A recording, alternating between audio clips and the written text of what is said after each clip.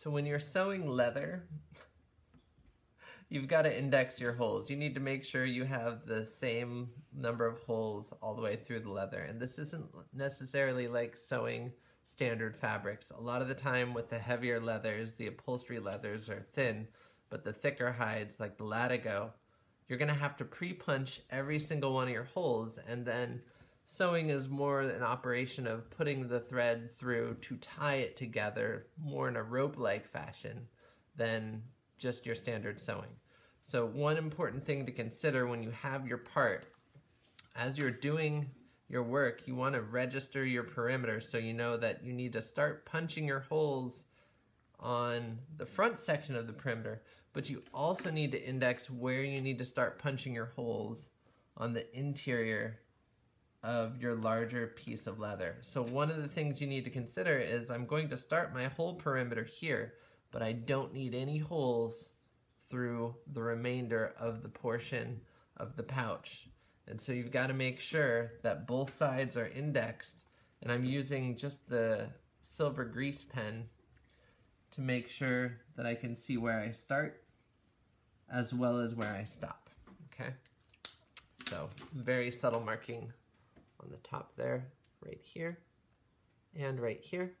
And that's when I'll use a punch. You can use a rotary punch for standard hole punching on leather, or you can use a slit chisel. I prefer the slit chisel just because I get uniform spacing, but just know you're gonna lay out a bunch of polka dots going all the way around the perimeter here, all the way around the perimeter here, and the entire 16-inch perimeter that is your side pouch, as well as any extra bits you decide to keep for other details, okay?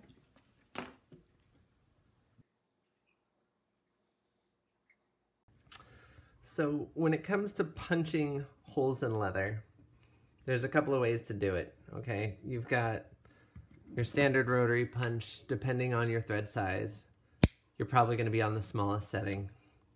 And you can just sit and punch these all by hand by squeezing. Oftentimes when you're threading, what you'll need is something that's a little smaller than this large indexed hole. Okay, it depends on your thread size. So if you're using thread size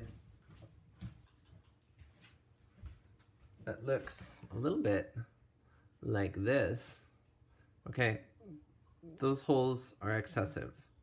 Okay, so it really depends on the size of thread that you're pushing through your material, okay? Just because you can see that there's a lot of, let's get that in focus.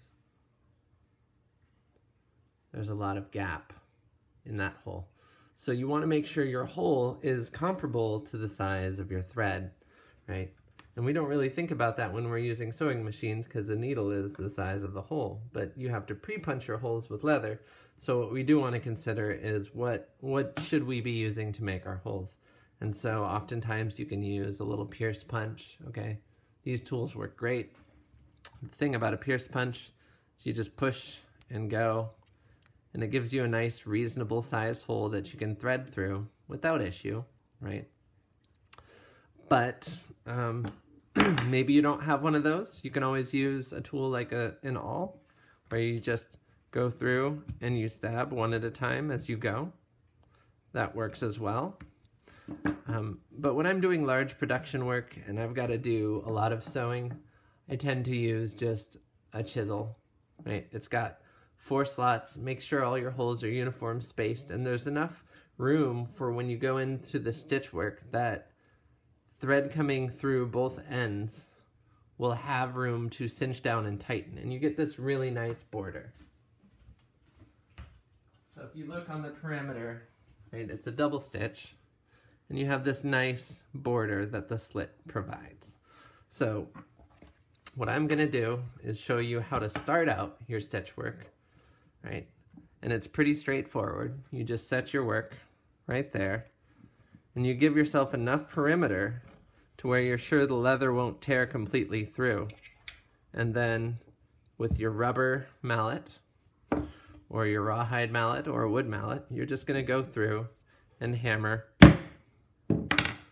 so that your chisel pierces all the way through, or your awl, or your punch, or whatever you have, and then just work your way down the perimeter. And you want to have about the same number of holes going along this perimeter as you have going along your full perimeter of the back piece.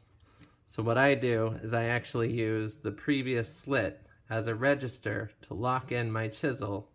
So I'm only punching 3 new holes at a time, and then I just work my way down. And you want to make sure you have a nice wood block between your material so you don't end up ruining your desk or anything else. And this is something you can have earplugs in for, or if you have headphones, those work, or iPod earbuds, or whatever they call them, the buds.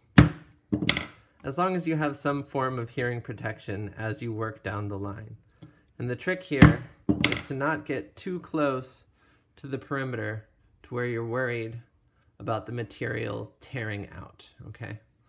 So that's where we are so far, and I will do the rest of this component, the front, the back, top, front, and the sides via time lapse.